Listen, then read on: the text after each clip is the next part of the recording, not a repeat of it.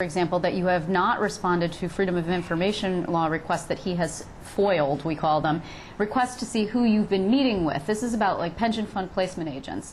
In April, Andrew Cuomo said that there was in fact one meeting on your watch that he had looked at in connection with his investigation. And of course, Andrew Cuomo has not endorsed you, which we will get to later. But can you say for certain that that one meeting was the only thing that Andrew Cuomo is looking at? Well, I can't comment on the investigation.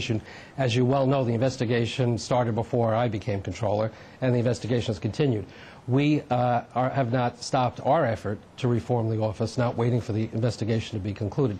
This involves the pension fund. This is very important to 1 million New Yorkers who are a part of that system and their families. That's why we've instituted a host of reforms that I've talked about on this show in the past, banning transactions with placement agents, more transparency and openness as far as reporting, being even ahead of the SEC on pay-to-play, banning that as part of our policy. So we've taken this agenda of reform very, very seriously.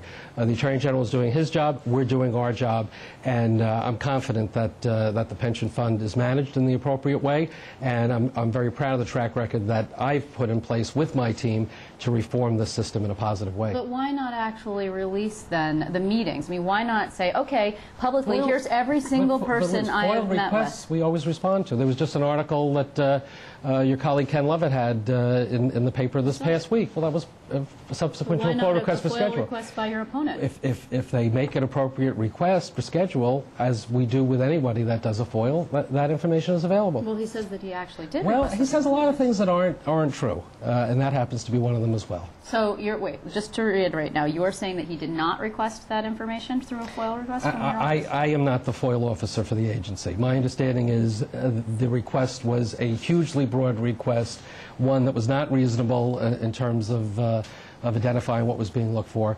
When my schedule has been foiled usually by reporters are the ones that foil it, we have given that information. Well, he says actually then that it's a lack of transparency, that your office suffers from a lack of transparency, because why not, for example, post every single meeting that you have on the web, just for argument's sake? Perhaps it's something to consider. The information is available. If it's requested appropriately, that information is available. That's the way we operate. That's the way we're supposed to operate under the Freedom of Information law. In terms